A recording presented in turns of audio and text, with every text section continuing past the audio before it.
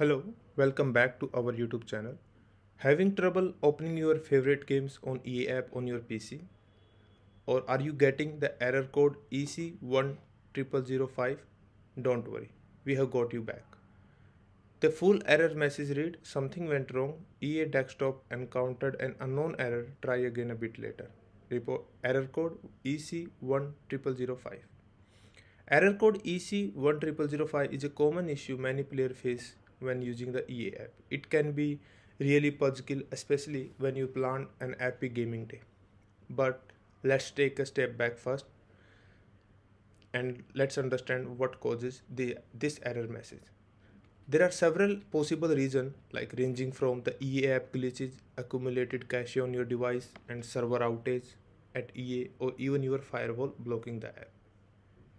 But the good news is we have got you some simple fixes you can try out. So first, wait for some time and try to open the EA app again. Sometime the best thing is to wait a bit before retrying. Also, you can check the server status of EA to see if is there any ongoing server outage or is the plant maintenance is going on. If you see if you see a red spike in the graph, means the lot of people are reported they are facing the issue on EA app. So in this scenario you can't do much, just wait until the team at EA sort it out. If after the waiting for some time or few hours, if it doesn't work, what you can do, try to log out and then log in into EA app. It may sound simple, but many players have reported that they able to fix the error code EC10005 by logging out and logging into the EA app. Next is also try to create a new account and then try to open the EA app from that account. Some of the players have reported that they were able to open the games in EA app by creating a new account, then opening EA app by using it. Next is clear the EA app cache file. These cache files can sometimes store junk or broken file, causing the issue. So as you can see on the screen, you can follow these steps to delete the cache file from the EA app.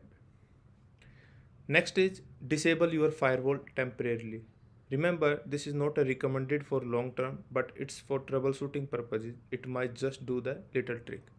So just try to temporarily disable your firewall or add an exception of EA app in the firewall and see if you are still getting the same error message or not. If you are able to fix the error message by disabling the firewall or adding the exception in the firewall, then after some time, after using the EA app, re-enable the firewall for security purposes. After trying all those fixes, if you're still getting the same error code, then it's time to contact the EA support team. They will able to help you to fix the error code EC10005 in EA app.